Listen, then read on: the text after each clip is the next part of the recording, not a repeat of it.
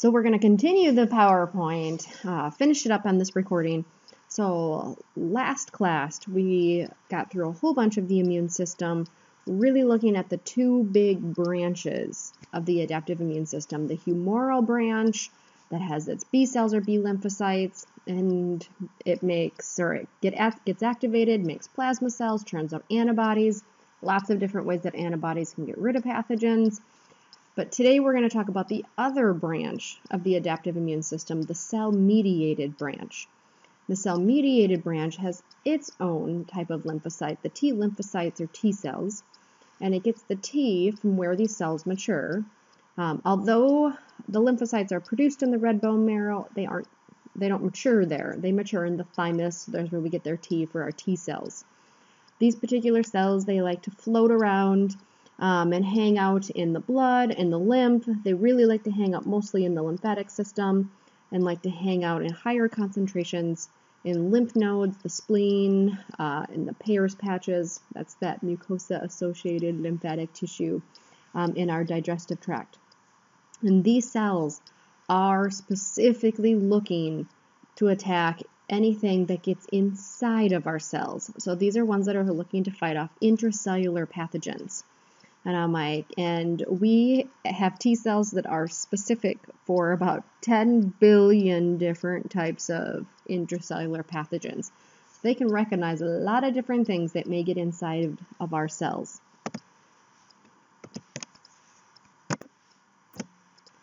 Now, this is just showing that there are more than one type of T cell. B cells, there's just one type of B cell. T cells, we get 3 different types of T cells. And it really depends on what MHC antigen they can, that they can recognize that triggers them. Now, my little recall on what's an MHC antigen. And it's that major histoability complex antigen. There's a class 1 and there's a class 2. These are found on our body cells. That's the compatibility with different cells. Now, class 1 antigens are found on all nucleated cells, and class 2 antigens are found on antigen-presenting cells. These are macrophages, dendritic cells that are found in our skin. But it's one of these types of antigens that triggers the making of the type of T cell. Now, if a lymphocyte is presented with a class 1 MHC antigen, this is what's going to activate our cytotoxic T cells. And sometimes we just have a big T with a little c after it for cytotoxic T cells. If we have an antigen presenting cell that also has a class 2 MHC protein on it, then it's going to activate the T cells that are either going to become memory or regulatory T cells. And so we have got 2 types of antigen, 2 divisions here, but even in this one division, it becomes one or the other. Now, sometimes the T cells, the cytotoxic T cells, are also called CD8. I don't know where the 8 comes from, but the 8 recognizes the 1, and recognize that class 1. The CD8 or the CD4 cells recognize class 2. So sometimes you see CD4 cells, it's really talking about either your helper T cells or regulatory T cells. They recognize class 2. If you see CD8, and it recognizes the class 1, and they're going to become these cytotoxic cells. Now, I'll come back to this diagram too as we start talking about how they get activated in the various steps. But T cells, just like B cells, do have T cell receptors. Different shapes though. B cell receptors look like the Ys that have the arms that can bind on to epitopes and antigens, activated it, make antibodies, and so on.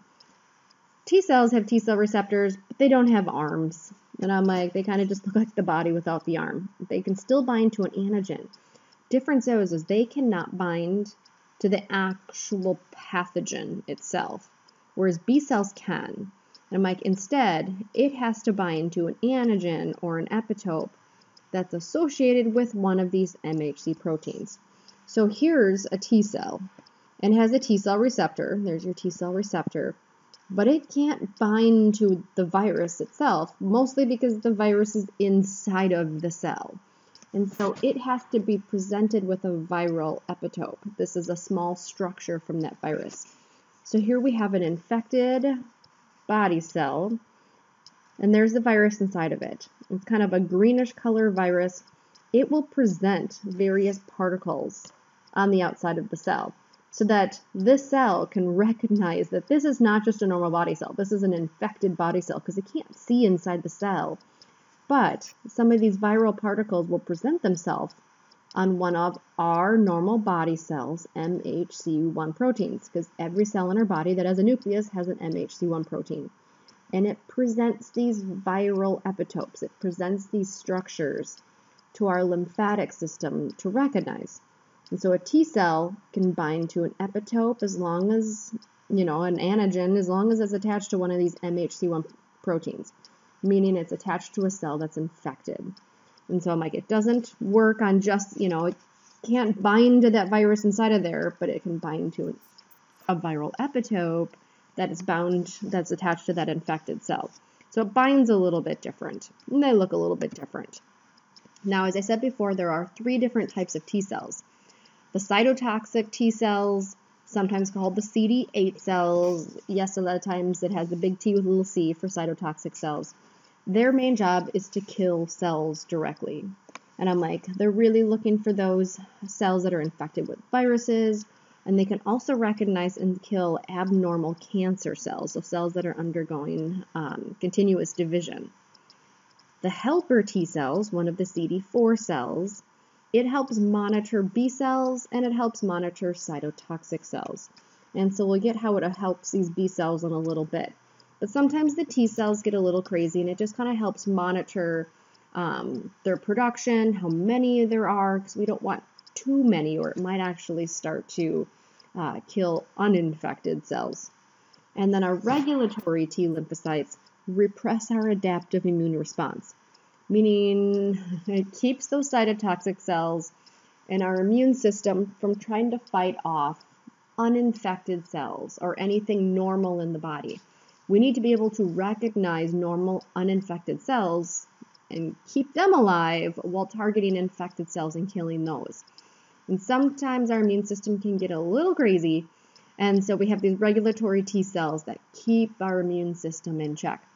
People that have autoimmune disorders, where literally their immune system is attacking parts of their body, it usually is because of these regulatory T cells are not keeping that immune system in check, and it gets a little crazy and starts causing damage.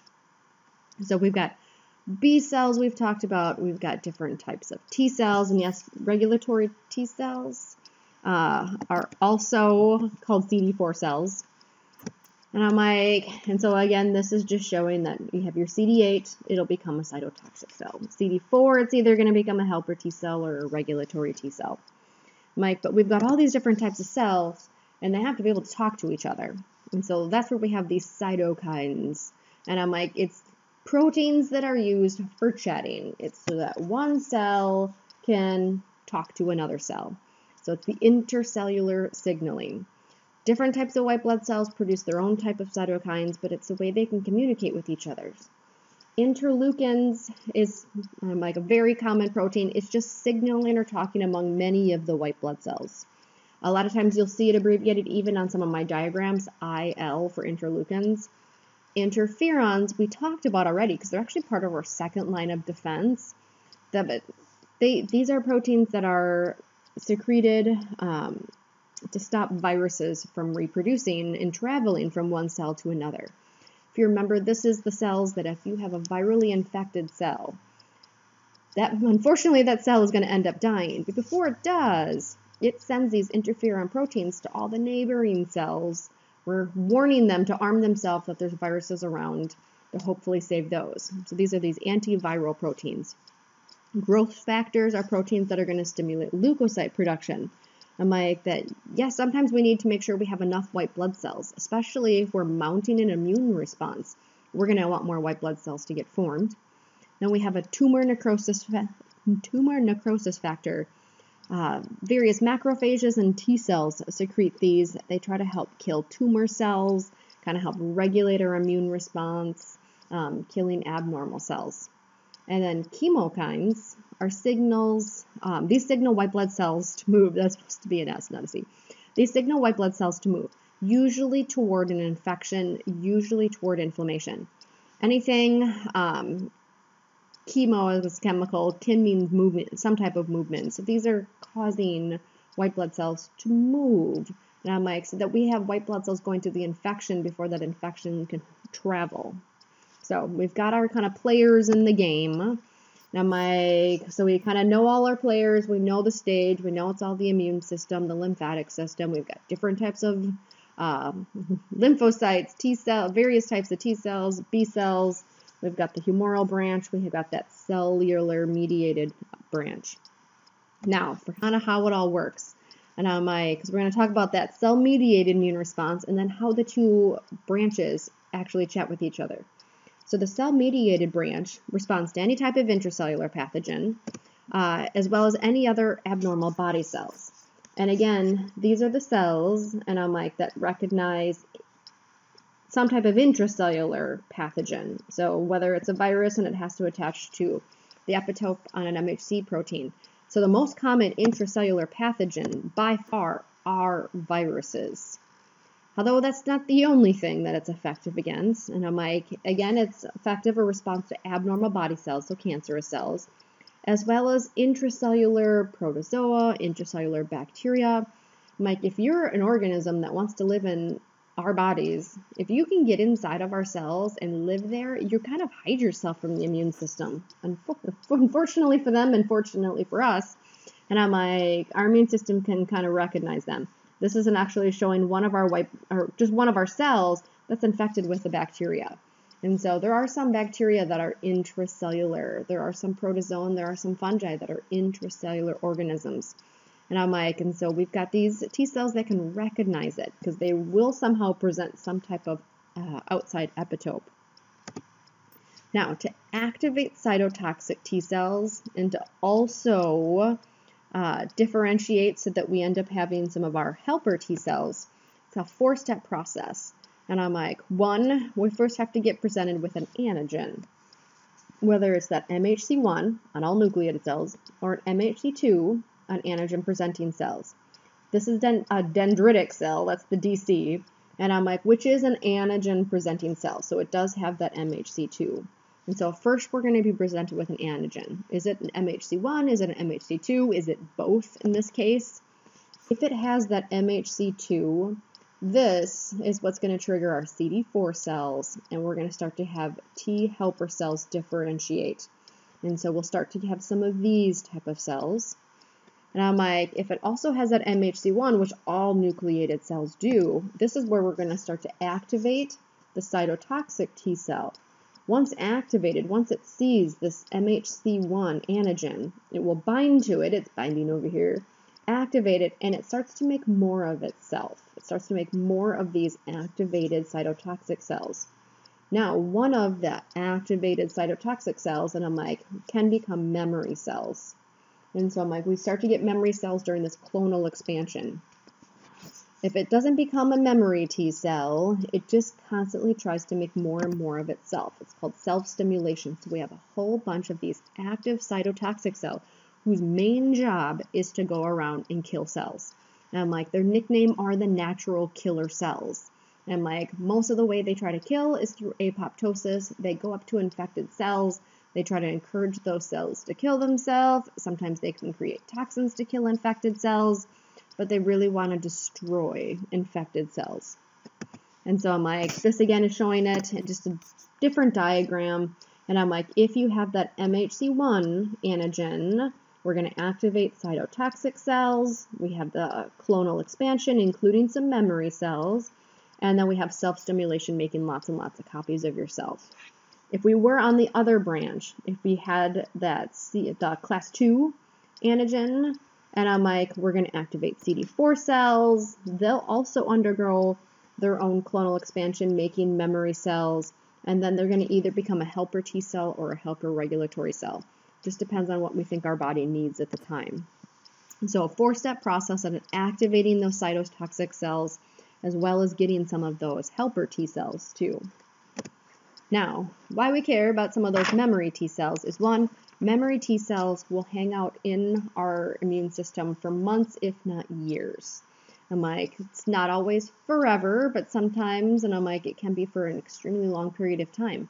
And those memory T cells will wake up and immediately become functional as soon as they have that epitope, antigen, and I'm like, MHC complex mix again. As long as that MHC antigen on one of our cells is presenting the epitope that originally triggered them to go active, they'll go active.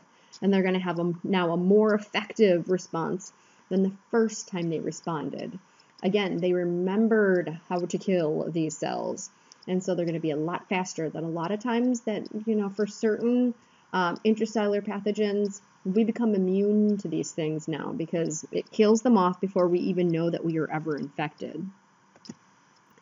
However, we need a little regulation with our T cells, mostly because our T cells can get a little crazy and start to respond to ourselves and our autoantigens on our body cells and start to kill them. So normally our T cells do require an additional signal from antigen-presenting cell whether they should respond or not, whether this is something we actually need to kill or whether this is something we can kind of sit on.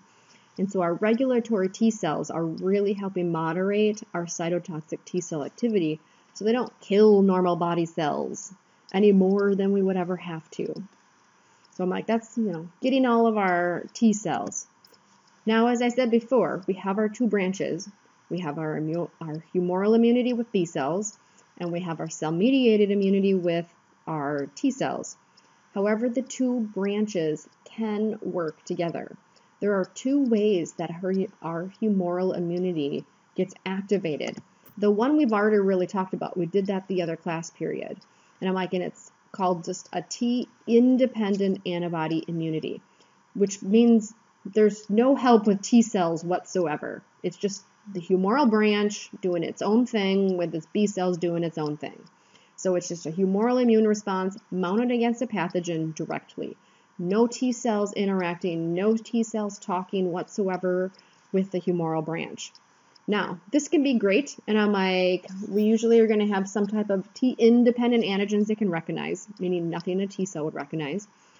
It's a really fast way we can get rid of a pathogen, and I'm like, but it is a weak immune response, and then the antibodies that are made go away really quickly. And I'm like, so we can get rid of these things, but then the antibodies are gone. And our immune system doesn't retain those antibodies.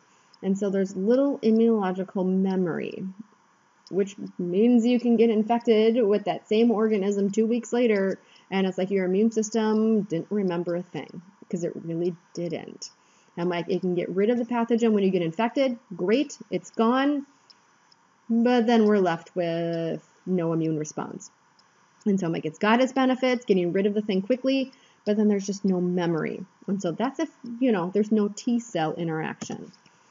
However, we also have our T helper dependent humoral immune response. Now, our cell-mediated branch is now talking to our humoral branch. Now, there's a lot of stuff going on here. And again, if I had my board, I would just draw a quick little arrow, and I will, so you can see how this all interacts. I'll review with this. But we're going to activate our T helper cells.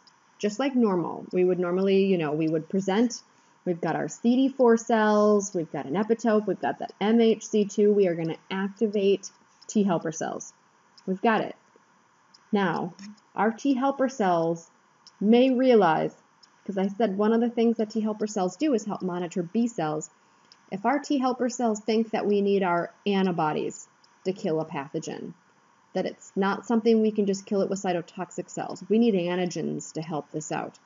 The T helper cell is going to differentiate into what we call a T helper 2 cell. I just call it a T helper cell 2.0, which is version 2.0. And the T helper cell is going to activate a B cell. So the B cell is not activated because it saw an antigen. That B cell is activated because the T helper 2.0 cell told it needs to become activated. And same thing, when you go to the humoral immune response, you activate a B cell, we start making plasma cells, we can start making memory cells. And I'm like, oops. And I'm like, but those plasma cells are going to turn out antibodies. This is our same basic thing. Activated B cells, plasma cells, memory cells, turning out antibodies.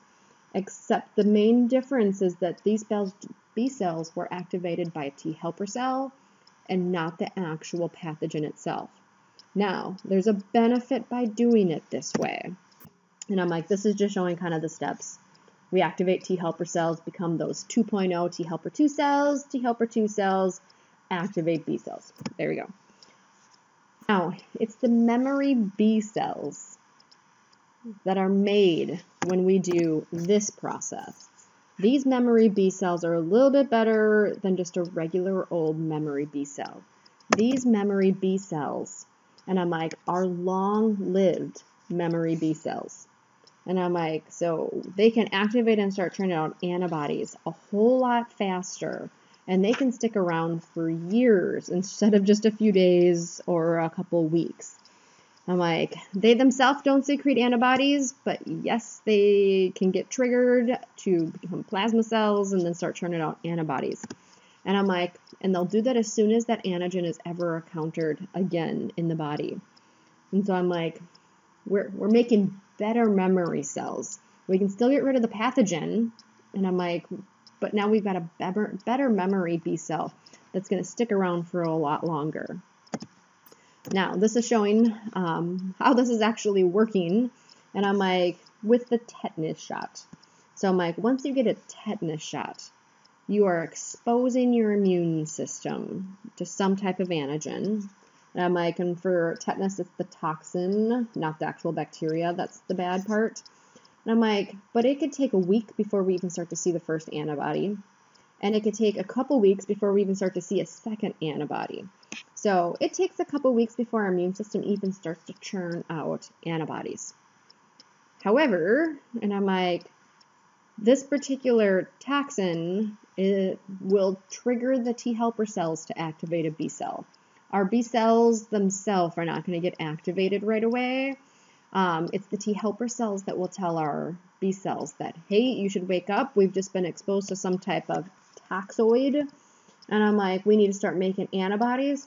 And then we have memory cells, long-lasting memory cells. And so if you ever are exposed to the tetanus toxin, you can mount a huge immune response a lot faster, a stronger immune response, and within a matter of days versus weeks. And I'm like, so we've got these long-lasting memory cells. Now, just talking tetanus, these memory cells don't last forever. There's the reason why they want you to get booster shots every 8 to 10 years for the tetanus toxin. Some of those memory B cells go away, and so you get the booster shot to kind of wake up your immune system, start churning out more of those memory cells so that if you ever are exposed to the tetanus toxin, you're ready to go, you've got a strong immune system, lots and lots of memory cells. Now, the fact that we can remember all of these memory B cells, it's called an anamnestic response. Now, if you think of the word, I like to break the words apart. If we, put a little line right here. When you think of amnesia, amnesia is forgetting. When you put an, or even just a at the beginning of something, it means without or not. So this means not forgetting response, aka remembering. If you don't forget, it's because you remembered. So this is the remembering response. We can remember things now. We've got memory against all these different types of toxins.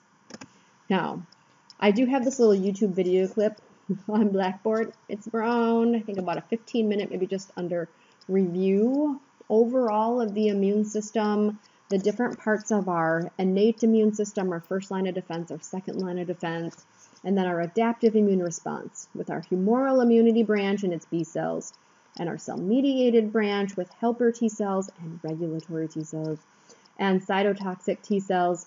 And I'm like, it's a nice little review. So if you've sat in lecture or even listened to this thing, and the whole time you were like, I have no idea what you just got done saying, it might be another little clip to help refresh your memory and kind of put things together. So it is on YouTube. You can take a look at that if you'd like. Now, kind of one of my last slides, and I'm like, is yes, we can remember things, aka we now can start to acquire immunity against things. And we're going to talk more about the immune system and how we can make ourselves have a strong immune system in our next lecture, but different types of acquired immunity that we can get. Now, there are two types. There's a naturally acquired immunity and an artificially acquired immunity. Naturally acquired immunity is a response against antigens that are encountered in your everyday life. So you go about your everyday life, you go to work, you go to school, you've got kids that bring stuff home from, any random disease and sickness they bring home. You've got lots of things that your immune system has to encounter on an everyday life. And it mounts an immune response, and some of those things you will develop immunity to. And I'm like, that's all naturally acquired. And I'm like, the more things you expose to your body, the stronger your immune system is. You're going to have more memory cells. Artificially acquired immunity is a response to antigens that were introduced via a vaccine. So these are things you were not exposed to going about your everyday life, but we're going to expose our immune system to some of these antigens, non-toxic, we somehow damage them so they can't cause us harm. But we're going to expose our body to these antigens so that we can then develop antibodies against it. So in case we are exposed to them in our everyday life, we don't get sick from them. Now, one of my little questions that I usually ask in lecture, I poll, and so I'm curious, and I'll probably poll you in lecture. If I forget, remind me too. And I'm like, that usually it's about a half and half split. And I'm like, that about half of the class, and we'll see, about half of the class has a naturally acquired immunity to chickenpox, and the other half of the class has an artificially acquired immunity to chickenpox. Naturally acquired means you actually got chickenpox at some point in your life. You developed memory cells against it so that you shouldn't, it's not always 100%, you shouldn't get it again. Artificially acquired is because you had the chickenpox vaccine so that you don't get the chickenpox. Also, still not 100%, but you do have a strong immune system against it. Now, with either of these types of immunity, the way our immune system works for developing this immunity is we're either going to have an active immune response or a passive immune response against these. An active immune response, it just means that you made the antibodies yourself. Your immune system made antibodies. They saw antigens, whether it was encountered in everyday life or whether it was a vaccine, but you made antibodies. A passive immune response means you have immunity against something because you were given the antibodies. So you have antibodies in your body that you were never given, or that you never made, but you were just given the antibodies. So they were made somewhere else. Example is in breast milk. An infant can have antibodies in their body they never made. They were made in mom, and mom gave that baby those antibodies. Another example is antivenom. And I'm like, because there's a reason why we would give someone antibodies. And a big example case is with a snake bite. And I'm like, yep, the snake bite venom, our immune system can recognize snake bite venom. And I'm like, it can activate B cells, they can turn into plasma cells, we can churn out antibodies, and we can neutralize snake bite venom. But that could take 2 weeks, if not longer. And usually after you get bitten by a snake, you don't have 2 weeks. And so we need to get those antibodies into a body extremely fast. And so that's when you'd be given antibodies. It's, some type of a shot, but you'd be given that antivenom. So that's another, way. And we'll talk about where they make those antibodies as well that you may be given. And I'm like, this in your book is table 16.4 is just showing you examples of naturally acquired immunity versus artificially acquired immunity and active immune responses. You're making antibodies versus passive, that you're given antibodies from somewhere else. So that's the end of this PowerPoint. We'll do a quick little review on it, just showing how the two branches of the system moderate with each other, but hopefully that made kind of sense.